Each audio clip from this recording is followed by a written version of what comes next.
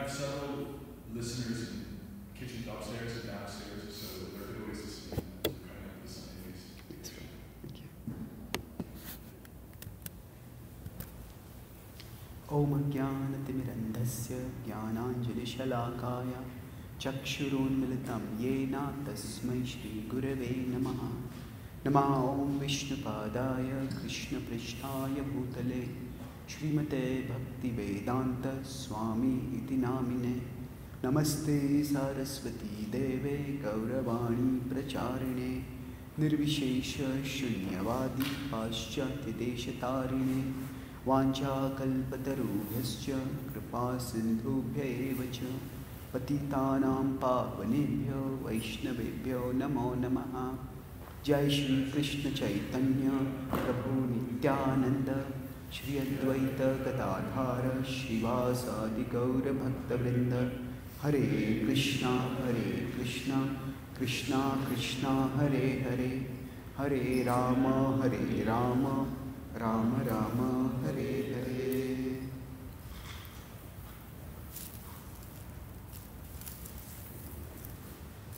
Hare Krishna.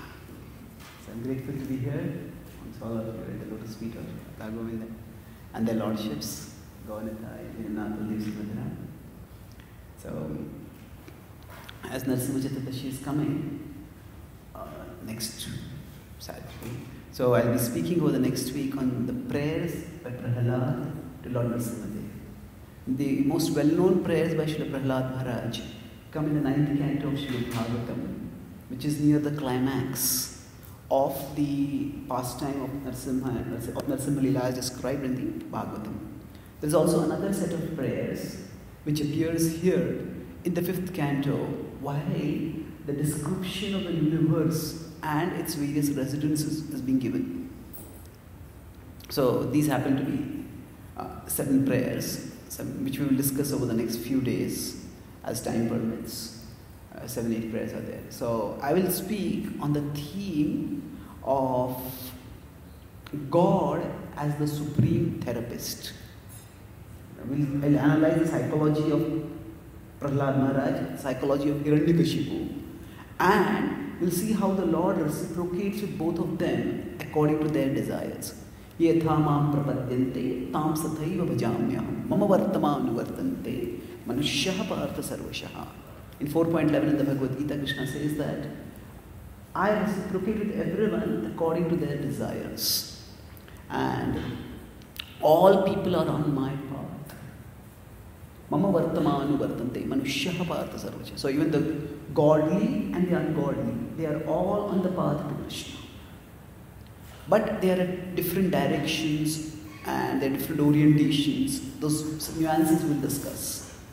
Now, about a century ago, if we look at the kind of prayers that people offered, even 50, 60 years ago, the primary vision in the there's a book about the history of Christianity and how religions change over time. So the primary image of God historically has been God as the cosmic provider. That is embodied in the well-known prayer, O Father, thou art in heaven, hallowed be thy name, give us our daily bread. So the idea is that God is our provider. We need various resources for living in the world, but these resources are not very easy for all of us to attain. So therefore, we pray to God. However, in the last 50, 60 years, last 100 years we could say, especially the Western world, has become significantly prosperous, at least at the level of physical needs. So, the need for God is not felt so much as a physical provider of physical needs. In fact, many sociologists, especially secular scientists and secular sociologists, they predicted that religion and God would die out as science and technology advance. Friedrich Nietzsche had famously or infamously said over a century ago that God is dead. So he had predicted the death of God, but eventually there has been a surprising resurgence in religion all over the world. It is the historical narrative that historians, especially secular historians, had thought was that actually as science and technology advances, as people start understanding this whole idea of God and everything, believing about the other world and this and that is all mythological. And people will reject it. And then the triumph of science. So many secularists and atheists who pride themselves on their science, they're exasperated why so many people seem to be religious. In fact, whether it is America, where there are evangelical churches which have huge turnouts, or whether it is the Middle East, where religion is again becoming very, very strong. Even in India, more and more people go to various temples and various religious groups. So what exactly happened? Now, of course, when all these people are practicing going to some kind of religious practice, they may not be practicing properly according to what their scriptures have taught. But the point is, people have not become atheist en masse as was prophesied by the humanist narrative of secular humanism. So, if we see, especially in the Christian churches, now people come to God not so much for getting their material needs or physical needs provided for, they come to God for getting mental peace. And the churches have also recast God not so much, depicting him not so much as a provider of physical needs, but as a provider of mental peace. In that sense, the image of God that emerges from the mainstream religious depictions in today's world is of God as a therapist. You are agitated, you are worried, you come to God and you will become peaceful. And this is something where modern science has, to a large extent, failed to provide for inner peace. Although we have psychiatry which can provide psychiatric medicines, but several surveys repeatedly done and rigorously examined have shown that most psychiatric medicines, such as antidepressants, which people take, these or anxiety medicines, they have no greater effect in healing people than do placebos. Placebos are simply sugar pills given to people without telling them. So yes, people on taking antidepressants do feel better, but they feel equally as much better if they were given sugar pills and they're told their medicines. So whether it is the medical science that is healing them, or it is just the psychological expectation that I am being treated and so I will be healed, that is healing them, is open to question. And in spite of the tranquilizers and that kind of antidepressants being taken up, more and more people are mentally agitated. In fact, the whole kind of medicine called tranquilizers or mental medicine, they were unknown before the 1960s. And now they are the biggest over-the-counter medicines to be sold. So there is profound distress at the psychological level. And the emotional distress that is there among people, this can be treated in various ways. So the main difference between psychology and psychiatry is that psychiatrists prescribe medicines. Psychologists primarily focus on what is called as talk therapy.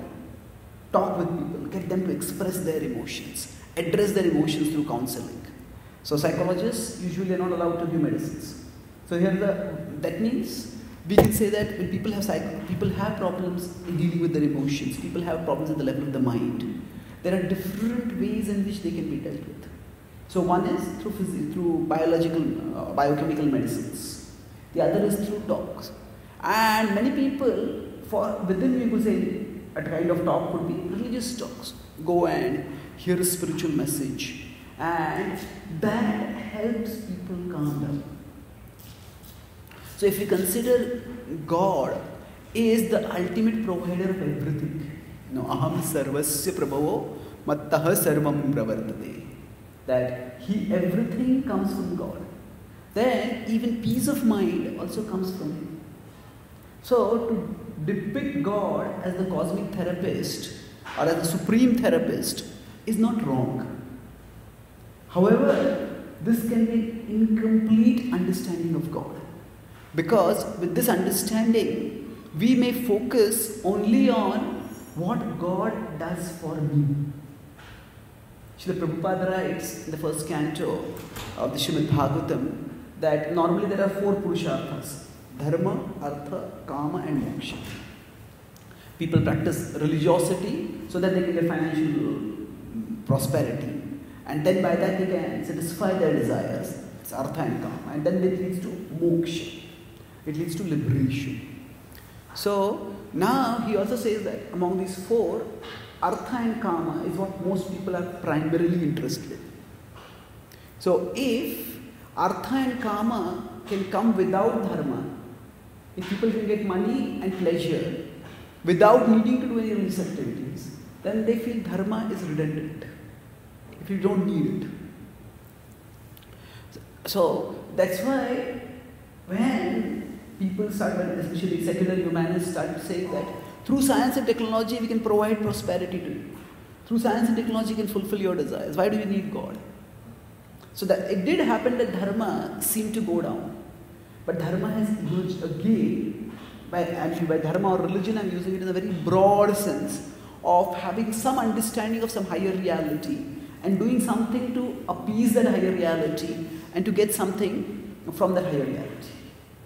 So the religion has resurfaced in a big way as a provider of mental peace, as a provider of inner well-being. Now, so in that sense, the idea of God as a cosmic provider and the idea of God as a cosmic therapist, both are similar. Because in both, the focus is on what God can provide for me. We are not interested in God per se. We are interested in what God provides me. So, if, let's say, peace can come by some other means, then the people will say, okay, I don't need God. But if peace doesn't come by other means, then they go to God. So now,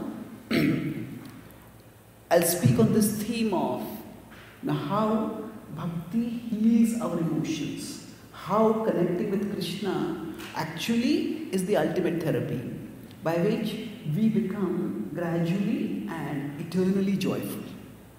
But this is a gradual process which takes time. So here the verse is Om Namo Bhagavate Narasimhaya.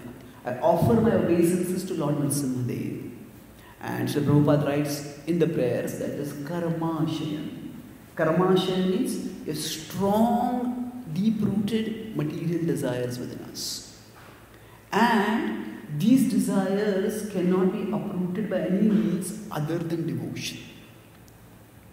And he says that Hiranyakashipu represents the craving for fulfilling material desires. And that has to be uprooted. Randhaya, Randhaya. Please destroy. So the epics are both historical and transhistorical. That means the narrative of Srila Prahlada Maharaj, it describes, it is itihas. Itihas, this is how this is how it happened. It describes a narrative that happened millennia ago. At the same time, it is not just a story of something that happened long ago. It is also transhistorical. It means it represents transcendental principles that apply to all time beyond the historical context of that particular period. So Prahlada and Hiranyakashipu are characters who are representing exalted devotees and incorrigible demons. And both of these are also tendencies present in our own hearts. So we could apply the epics, could approach the epics and the narratives within them in two ways. One is only historical and the other is only metaphorical. It's only historical, this is a story that happened long ago. Nice story, entertaining story. I've heard it once, now what next? So if we apply it only as historical, then it just becomes a story for entertainment. And then we feel, how is it relevant to me after hearing it? It's like once if sometimes there's a movie review on a newspaper or something, then they say spoiler alert. People want to actually go in the movie and watch the movie and enjoy the movie. If the review is going to tell the whole story, then people say, I will not have any fun enjoying it. So normally in a story, the primary enjoyment is in the suspense. What is going to happen next? What is going to happen next? But if we know the story, then we find there's no suspense over there. Now, of course, some stories may be so riveting, so attractive that we want to just read it again and again, or hear it, watch it again and again. That's something more than just that plot turns and twists. There is some emotional connect that we make with the characters in the story, and that's why you want to see how it's going. So same way, if we just see this pastime as only historical, then we feel there's no suspense, then what's the use? And if you have to make an emotional connect with the characters in the story, for that, we have to see the relevance of those characters with us. And for seeing that relevance, we have to see that these stories are not just historical. So the other approach could be to treat the stories simply as metaphorical. And actually this didn't happen. Kurukshetra is just a battlefield. Kurukshetra represents the human consciousness, and the Pandavas represent the good desires within us. The Kauravas represent the bad desires within us. The bad desires always outnumber the good desires. Now this is a reductionistic way of looking at scripture, by which scripture is reduced to simply a metaphor. Now these scriptures do have metaphorical dimensions to them. So, but when normally the word metaphorical is used, it is used to supplant the literal. That means it's only symbolic, there is nothing literal in it. But in the Vaishnava understanding, the metaphorical supplements the literal. It doesn't supplant the literal. Supplement. It doesn't supplements the literal. Supplant means to replace. That means only metaphorical, not historical. But the metaphorical supplements the literal. Means we accept the metaphorical, we accept the literal, but we also see that it is a trans-historical narrative and it has higher values to it. So Srila Madhvacharya, in his commentary on the Vedanta Sutra called Brahma Sutra Bhashya, mentions that the epics can be understood in three ways.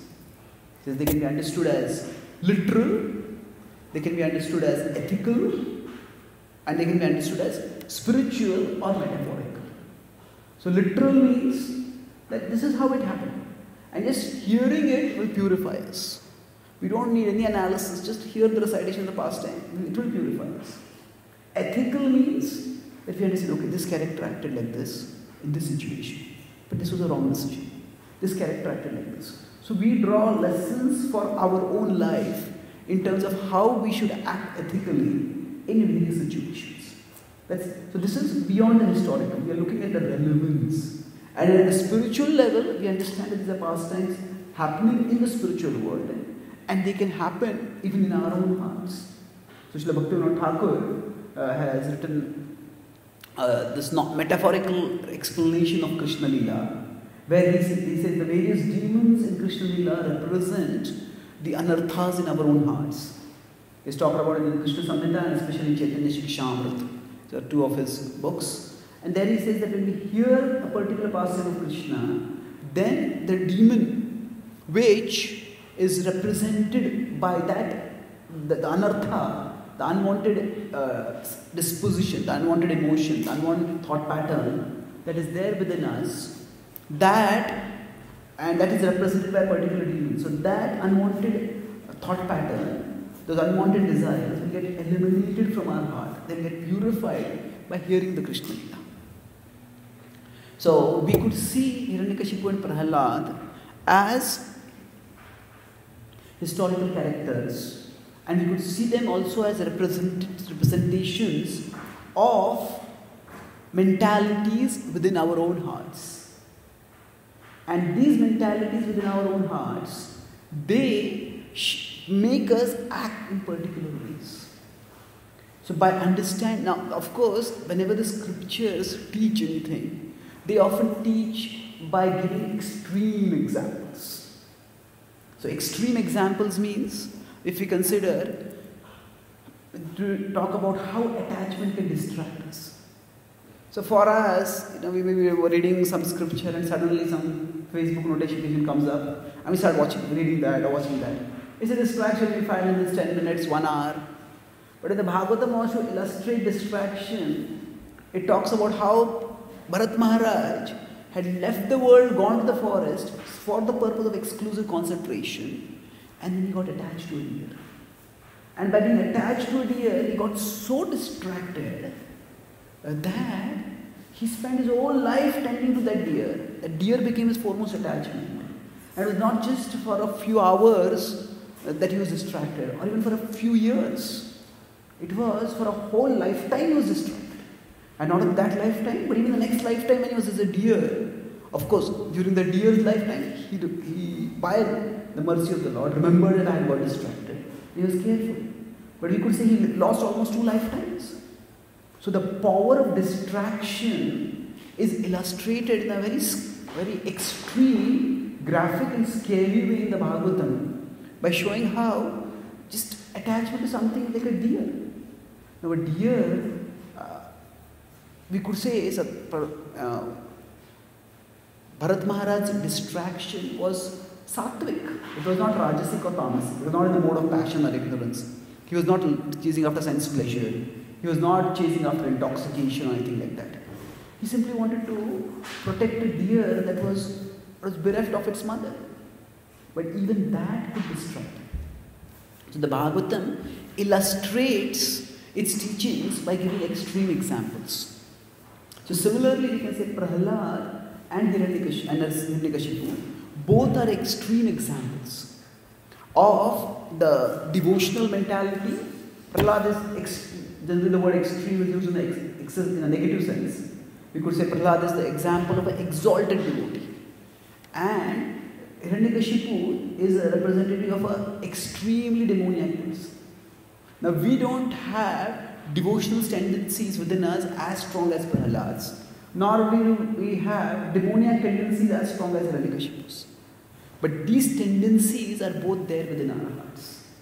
And we will, over the next few days, look at this pastime from a psychological perspective, understanding what thoughts were going on in whose minds, and how that affected their actions, and how that reflects the way they perceived God and the way they related with God.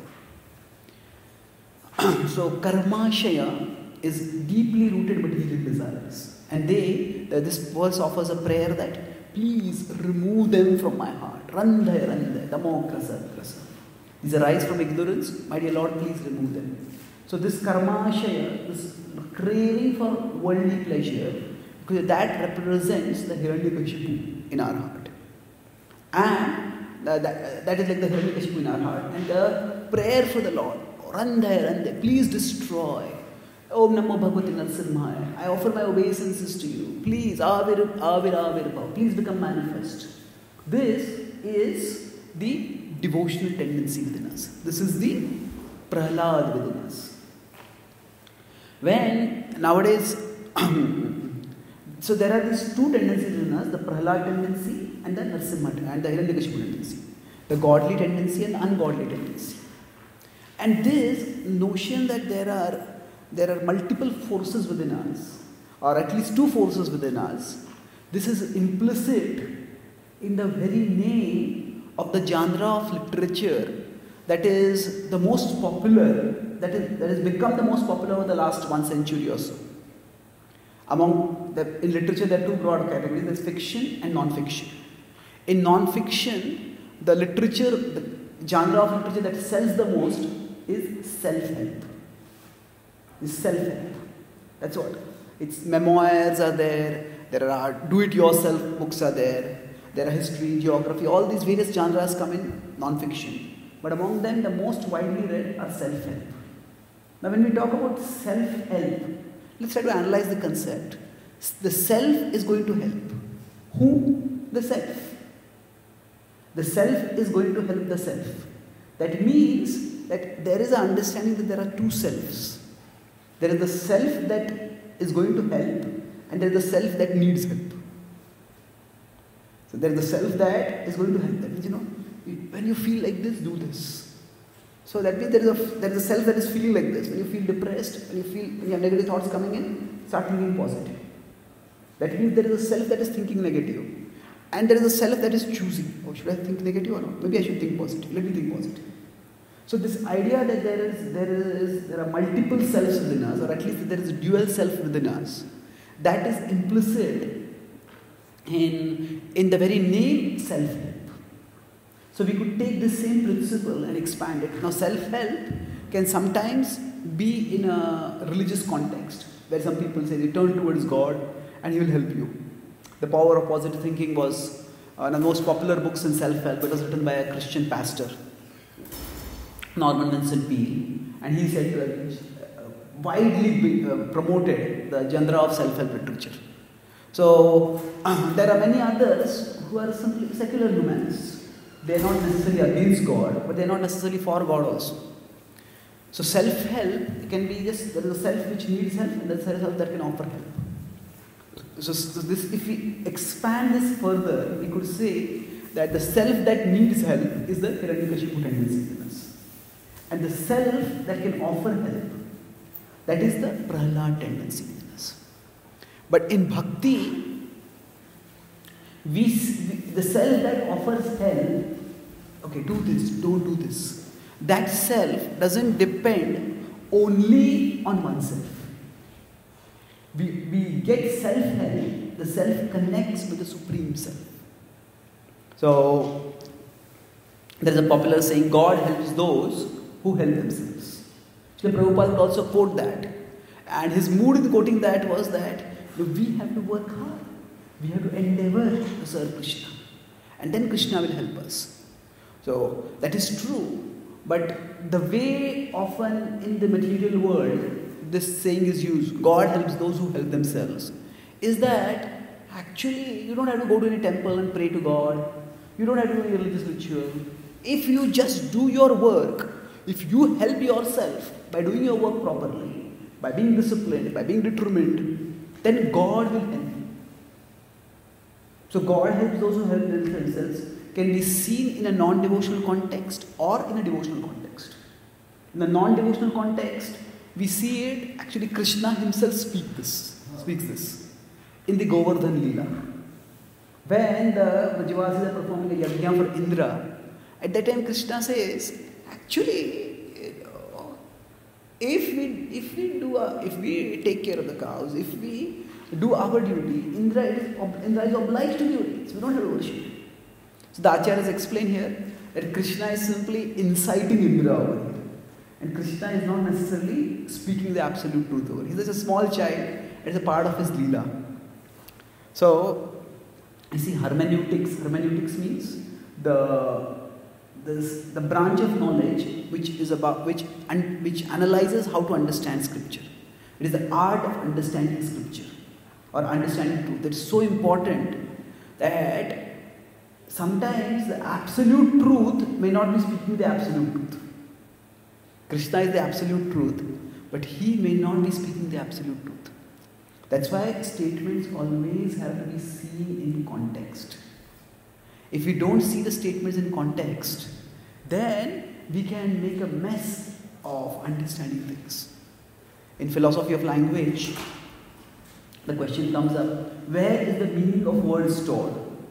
Is the meaning stored in the dictionary? This word means this. Or is it stored in the minds of people who are using them? Now actually, it is both. The meanings, the words certainly have some meanings, but which meaning applies when, that is dependent on context. And usage also varies. Suppose somebody asks, why did Humpty Dumpty have a great fall? Because they had a great spring. Get it? So fall can refer to falling down. Fall can refer to a season. So there's a great spring and there's a great fall. So the words can mean different things at different times. So why do Humpty Dumpty have a great fall? Because they had a great spring. where I am going with all this is that when we look at the context, that is when we understand things properly. Without looking at the context, if we just look at certain statements, then they may be misunderstood. So similarly, with respect to the idea of worshipping God, with the idea of praying to God and getting some help, getting some relief for our inner distress by our worship of God, the principle is that what is the context in which I am worshipping? What is the context in which I am worshipping? So if the context is, I think, this world is a place of enjoyment and God should arrange for my peaceful life in this world. That, I want peace of mind. If I go into God, I'll get peace of mind. So that I can be peaceful and happy in this world.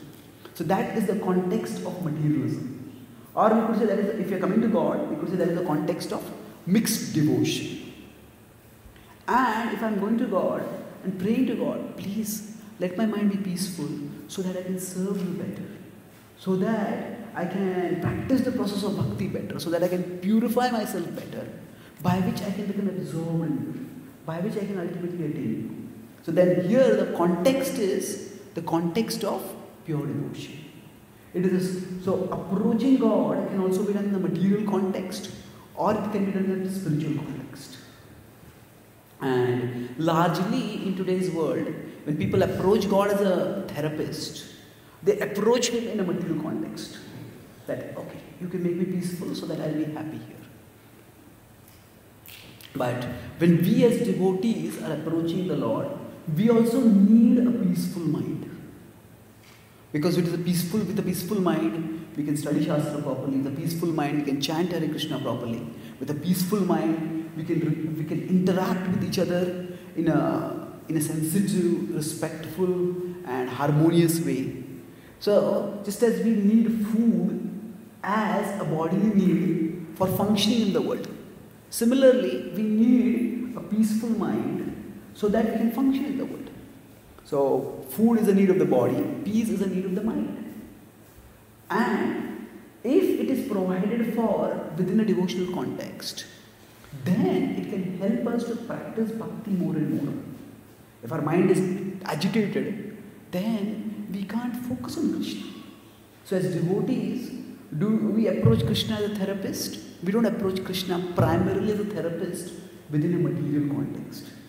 We want Krishna to heal us completely so that our desires get redirected from this world to Him, by which we can ultimately attain Him.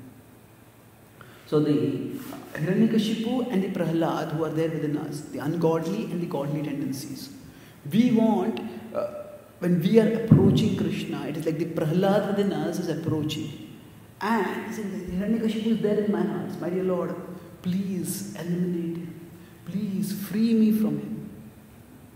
With that mood, when we approach the Lord, then we can slowly but steadily become peaceful as well as pure. So there is pacification of the mind and there is purification of the mind. I'll conclude with this theme, which I'll be elaborating much more in the future sessions. That when we say, oh Lord, He is saying, please destroy the ignorance within my heart. Tamo, randhe, grasa. The ignorance that is there in the heart, my dear Lord, please destroy it. So now, what exactly is the ignorance? The ignorance can be understood at various levels. If I'm driving a car, I don't know how to drive the car. Or I don't know what traffic signals mean. That is ignorance at a physical, functional level that prevents me from acting properly at a physical level. There could be deeper ignorance. There could be medical ignorance. I have cough, but when I go to a doctor says that you got TB. For me, it was just cough. But for the doctor, the diagnosis is TB over here. So I may have I may just have a lot of negative thinking within me. I might be very anxiety ridden. For me, it's just, some people are less worried, some people worry less, some people worry more. Why do I worry so much? But the Bhagavatam says that these lust, anger, greed, envy, pride and illusion, they are also things. They are impressions within the mind. And they can't just be wished away. If somebody worries too much, tell them stop worrying. Sometimes it may help.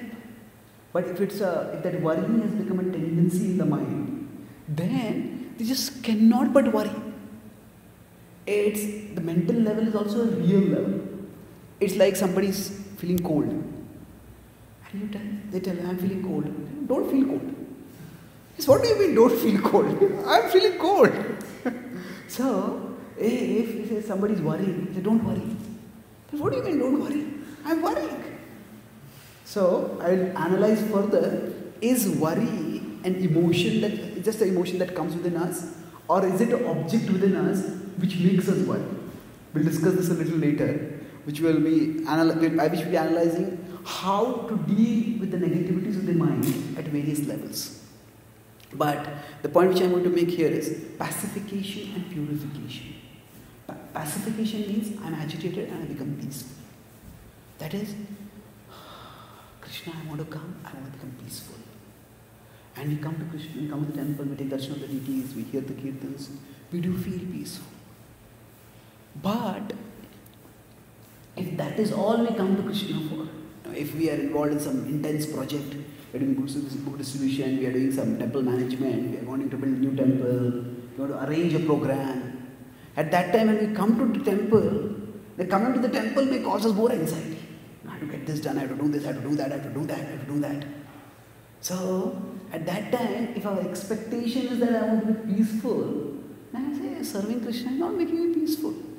Actually, trying to serve Krishna is causing me so much anxiety. So then, where am I getting the peace? So here you have to understand, pacification simply means that whatever is the agitating stimuli, I just remove it from my mind.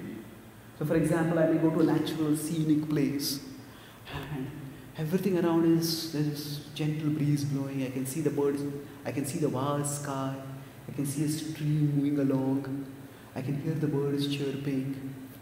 This kind of scene is what is depicted through most guided meditation sessions. And these are immensely popular.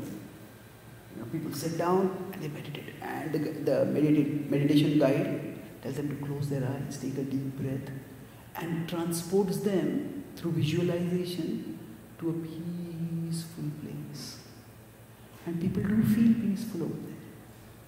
It's peacefulness, they do experience it. But it is temporary. What causes us agitation is not just the external situation. What causes agitation primarily is the inner disposition. If I have lust, anger, greed, envy, pride, illusion, these are within me, I will be agitated sooner or later. So it doesn't matter if I go to a peaceful situation, I feel peaceful. But again I come back, again I'll be agitated. So what bhakti does is, sometimes bhakti may simply putting us externally in a situation which is increasing agitation. Hey, I'm in the middle of the city, I have to go here, I have to go there, I have to go there. Srila Prabhupada in Vrindavan, it was peaceful. When he came to America, he had to go here, go there. There was anxiety about that. But what bhakti does is, it means externally simply putting us in situations that have some agitation also. But bhakti removes the internal cause of agitation. That is the attachments within us, the unwanted anarthas that are there within us. So bhakti will offer us purification. And through that purification, when our heart is attracted towards Krishna purely, then therein is the supreme peace and the supreme joy. And pacification just offers us something temporary relief. But pacific purification is the cure. Now how, within a devotee's life, pacification and purification can both be provided by the Lord is something which we will discuss in our future sessions. I'll summarize what I spoke today. I spoke on the theme of God as the supreme therapist. We are discussing Prahlada's prayers to Narasimhadev in the 5th canto. And while discussing these prayers, we talked about how historically God was seen as the cosmic provider. But now in the Western world, with basic material, physical needs being provided for, the secular humanists thought that God and religion will become redundant and people will become wholesale atheistic. But religion has shown remarkable resilience and even resurgence. Why? Because there is some need of people that is not being provided through material technological progress. And that is the need for peace.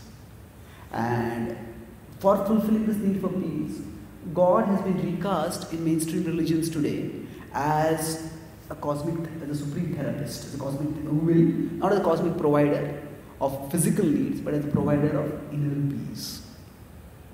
And within this narrative, the idea is that people, when they are agitated, through medical, psychiatric means, sometimes they get some relief, but it's like a placebo. It doesn't last, and they become more and more dependent on that. So, through religion, in a more healthy way, they can get relief. Now, I discussed about when we approach God, we approach Him within a particular context. So, the idea that God is a therapist is not necessarily wrong, nor is it necessarily right. It is how we are approaching it. We could approach God in Karma Kanda as a cosmic provider, where we are interested in God, not in who He is, but in what He is doing for us. Similarly, when we want peace of mind also, we are interested in God simply for getting peace of mind. And if we get it by some other means, then what is the need for God? So, I discussed about how words don't have meanings in isolation.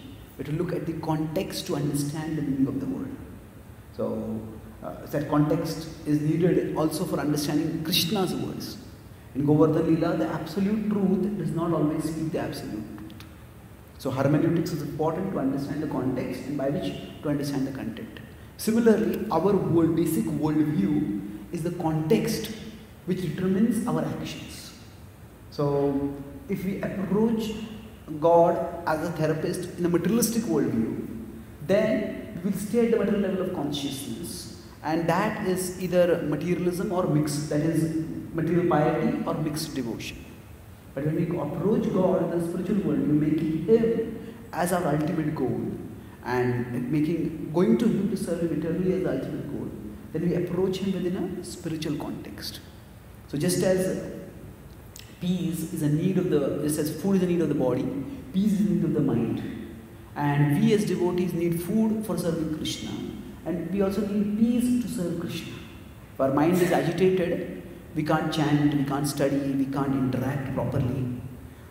At the same time, if we make peace as the sole expectation for connecting with Krishna, then services which require responsibility, which sometimes cause anxiety, we feel what is the point of doing this? So we differentiate between pacification and purification. If we just going through external, physically peaceful stimuli, or projecting ourselves mentally to a scenic situation, can give us pacification. But the real cause of agitation is not just the external stimulus, but the internal anartha within us. And that anartha needs to be removed. So I talked about how this Prahlada and Hiranyakashipu are historical characters, but they are also trans-historical. Madhacharya says scriptures can be understood literal, ethical, and spiritual or metaphorical levels.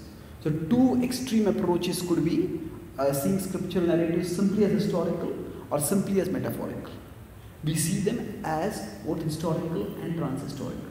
So Prahlada and Hiranyakashipu are historical characters, and they are also tendencies within our hearts. So in self-help, there is a self that needs help and a self can offer help. So similarly within us, there is a Hiranyakashipu that is creating trouble for us and others, and there is a Prahlada who wants to deal with it. So we want to empower the Prahlada tendency. In material life, self-help simply means that we think we can help ourselves, but a devotee seeks self-help by connecting with the Supreme Self. So God helps those who help themselves, but we help ourselves by connecting with Krishna through the process of bhakti. So how the connection with Krishna can give us inner peace, that we'll discuss in our future sessions. Thank you very much. Hare Krishna. Are there any questions or comments? Yes, ma'am.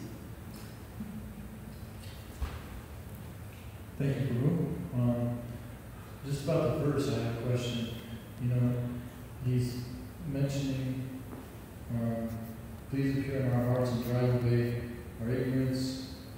He also says to vanquish our demon-like desires. And I'm just noticing how he's using the word "our" instead of "mine," and I'm wondering, you know, I wondered about this a lot before because, you know, we don't want to see others as like, you know, ignorant or demons or something, especially devotees. But it seems like this kind of prayer is especially potent to not just pray for oneself, but to pray for all of us. You know, like, oh, please help us, Krishna, not just please help me. And to ask for help, one has to, you know, think that they need it, you know. So if I want to pray for help for others, then I also have to think that they need it. If I want to pray for others to get out of ignorance or to purify their, you know, materialistic tendencies or demoniac desires, I also have to think that they have those desires. So is that okay to have that kind of mentality that yes, we're all afflicted by demoniac desires? Please purify, help us, Krishna. Or is it more important to just keep a reverential mood towards all devotees? No, they're all, you know, they're all serving Krishna. There's, you know, it's just me. Okay, good question. So if we say that, if you hear the word plural is used, us is used also. So can we pray that others be freed from their demoniac desires, or should we try to just see that everybody is serving Krishna and not even think that others have some lower tendencies within them? We cannot live in the world with closed eyes. It says physically we cannot walk about with closed eyes. Similarly, relationally, also we cannot interact with people by closing our eyes, not looking at the individual natures. And every individual nature is a constellation of strengths and weaknesses. So now we can't not notice the weaknesses that people have. There is one thing which is noticing it, and the other is stressing it, harping on it, reducing people to their weaknesses. And we say some people are just forgetful. Now, if we label them, they're forgetful. And then that determines everything, all of our interaction. That is unhealthy. But at the same time, if something important needs to be done, and if we know that they are forgetful, either we give it to someone else or we give them repeated reminders. So we have to be real in our interaction with others. But while being real, we need to focus on others' good. We are aware of people's shortcomings. We don't have to harp on them. We don't have to reduce people to those shortcomings. We have to see that everybody has good within them. And we try to get inspiration from their good. And we also try to engage their good side as much as possible according to our position. Srila Prabhupada was obviously aware when he came to America of the many deficiencies that his early disciples had. The only regulative principle of the hippies was to break all regulative principles. So, but Prabhupada saw the good. They have some interest in Krishna. They have some eagerness to serve Krishna. And that is what he found. So praying for others, especially the word demoniac is a little strong. I prefer the word ungodly. We have a godly tendency and an ungodly tendency. It's a little softer word. And we don't want to say that devotees have demoniac desires. But we all have lower desires. We have ungodly side within us. And praying for someone else, specifically asking Krishna to help them overcome a particular weakness. That can actually, generally, the more specific a stimulus, the stronger becomes the emotion associated with it. More specific a stimulus, the stronger the emotion associated with it. For example, if I say, oh, the earth is being ravaged by by climate change. Okay, that's a big thing. But if I say, there is a garden, there was a beautiful forest near my house, where in my childhood I used to play. and that is destroyed by climate change, then that actually evokes stronger emotion. So in general, abstract principles, they may appeal to the head, they appeal to the intelligence, but they don't evoke emotion. It is specific facts, specific examples. So if I say, oh, the world is filled with suffering, Krishna, please relieve the world of suffering. Well, okay, yes. But if I know specific, this devotee has got this disease, this devotee has got this problem, Krishna, please help. So the emotion is always stronger when there is a specific stimulus, not just a universal principle. The same principle applies even when we are praying for a devotee.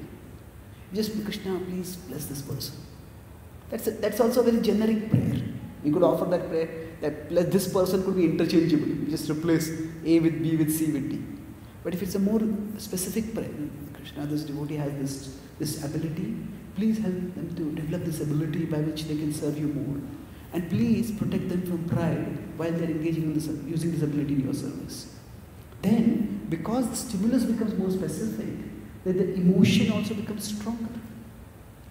So in general, offering specific prayers which acknowledge people's strengths and which focus on people's strengths but also acknowledge their weakness, and pray to Krishna to help them develop their strengths and help them to manage their weakness, they can actually become very powerful ways in which we can ourselves connect with Krishna and evoke Krishna's blessings on others.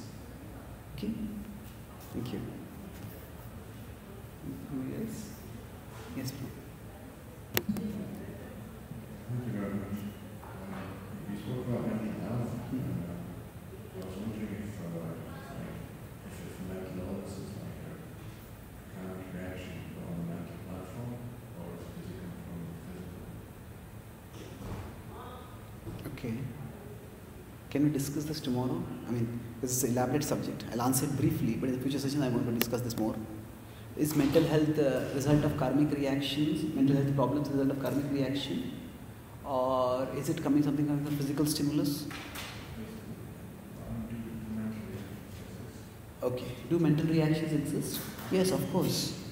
Baldev Vidyabhushan says in the Govinda Bhashya, his commentary in the Vedanta Sutra, that sometimes some people get bad dreams. So I know one person, he's afraid to sleep. Because as soon as he sleeps, he starts getting nightmares. It's a terrible condition to be in. The body needs sleep, but it just can't sleep. So now Baldev Vidyabhushan explains that in the dream state, Ishvara uses the dream state to give us reactions to our minor karmas. Reaction to our major karmas come in the Jagrata stage. So, I may meet with an accident, I may fracture my arm. That's a major reaction coming at the physical level. But in the dream, my car collides with some other car and I get injured. I get a fracture. That's also painful. It's scary. But that is relatively short-lived. So in that sense, if we could say that the dreams exist at the mental level, the body is not involved physically so much, but the mind, let us see.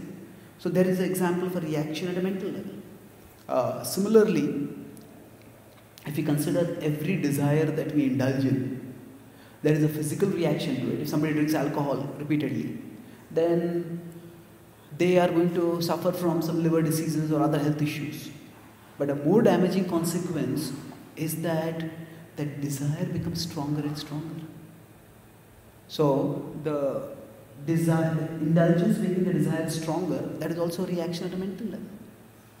And generally, another way is that I might have been living in Sattva Guna, in the mode of goodness, but then if I keep indulging wantonly, I may go down to Rajoguna and Tamoguna. And that brings it to the whole mindset, which makes me more and more vulnerable to negative emotions. So mental reactions do exist. The mental level is also real. And now specifically, when something happens to us, whether it is a result of past karma or whether it is a result of present karma or present situation, that separation is very difficult to have. Say, I'm walking along the road and I slip and fall and I fracture my leg. Now, did I fracture my leg because of my past karma I was meant to slip and fall? Or was it because I was just lost in my own world and I did not see that there was water spilled over there? It's both. It's both. Karma is a complicated subject, but generally we say karma means action. This action produces this reaction. But actually in our day-to-day life you may see sometimes a small action causes a big reaction. And sometimes a big action may have a very small reaction. We may sometimes drive drunk for 6 hours and nobody catches us. And sometimes somebody may just drive drunk for 5 minutes, just a little distracted, and then knock over someone. And they're put in jail, and a big reaction comes up. So basically, the law of karma is Gahana Karmanogati, Krishna says. That we sometimes think of karma as simply this action produces this reaction. But it's not that simple. Action produces reaction. But which action will produce which reaction and when and in what way? In that, past karma also comes into the picture. So, for somebody who is meant to have a healthy body, they may walk on the water, but they might just look around, they might slip on the water when there's a pole nearby. They catch hold of the pole and nothing happens to them. Somebody else who has got a bad karma at that time, they slip on the water and not only fall down, but their head falls where there's a sharp rock over there and they crack their head. So the same slip may happen and both may happen because of inattention right now. But the consequence may be very different for two people. Because it's not that A will produce B as a reaction to A alone. When A produces reaction B, that also is determined by our past karma. So similarly with respect to mental problems also. Now, if there are two people, A and B, and both of them are chastised for making some mistake. Now, A just takes the chastisement, like a blow on the chest and moves on. And B gets chronically depressed by the chastisement and feels I can't do anything. And just gives up. Now, why such a big reaction? Because by their past karma, they were in a vulnerable position at that time and their mind was fragile and just became overwhelmed by that. So, mental reactions do exist. And for us, rather than focusing on why something has happened, is it because of present karma or past karma, our focus should be on how best I can deal with it. And what that means practically, we'll discuss in our future sessions. Okay. So thank you very much.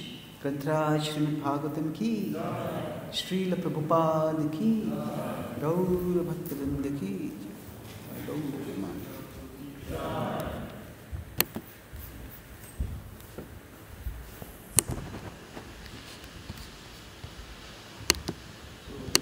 For breakfast, or should I take you back to Tishtapu's house?